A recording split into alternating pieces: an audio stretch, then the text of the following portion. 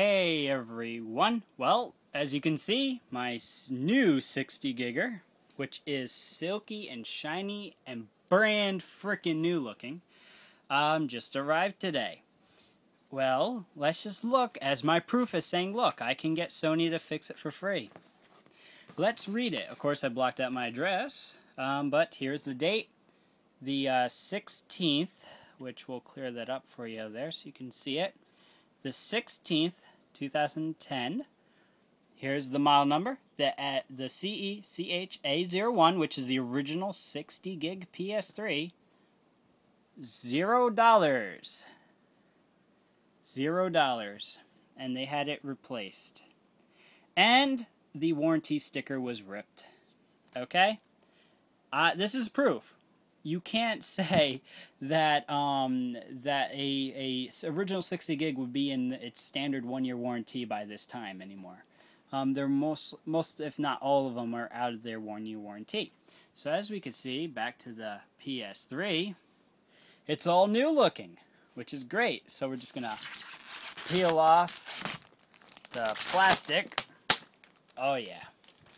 Wow, I've never seen an original 60 this clean. I tell you, when I got my PS3, it was used. So I already had a lot of cosmetic scratches and such. So, yeah. Also, a little update for you guys, since you guys have been nagging me to get it.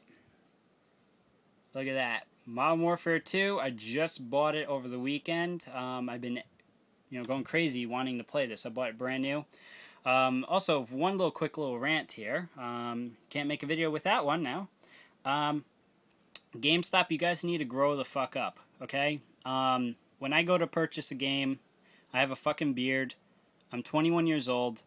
There's no need to card me to buy a rated mature game, okay? This is for little kiddies. I don't need to deal with this shit. You know what I did? I said, fuck you, and I went over to another store which didn't card me. Yes, I understand that if someone looks young, they should be carded, but you know what? This doesn't cause violence in people. And it's the truth, okay? And the thing is, I'm not going to show you my card because I shouldn't have to. I want to purchase something. It's my God-given right in this country to purchase shit. Okay, yes, if it's alcohol or drugs or the smokes, I would understand if someone cards you. But there's no fucking reason to have to card people to purchase a video game. There isn't. There's no reason at all. Now, if you see a 7-year-old coming in the store, then, you know what, maybe you can give them a little hard time purchasing a very mature game. But when it's a grown man walking into your fucking store wanting to buy a game, you should give them an easier time, okay?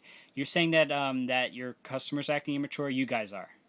Because the thing is that treat me like a grown man, don't card me to purchase a fucking game. It's a game. It's not drugs, it's not alcohol, and it's not a pack of cigarettes. God damn it. So, just let you know, so I'll be playing this, getting a little gaming on. I'll let you guys know the whole status of this, and as you can see, it has its warranty sticker, which is kind of hard to see.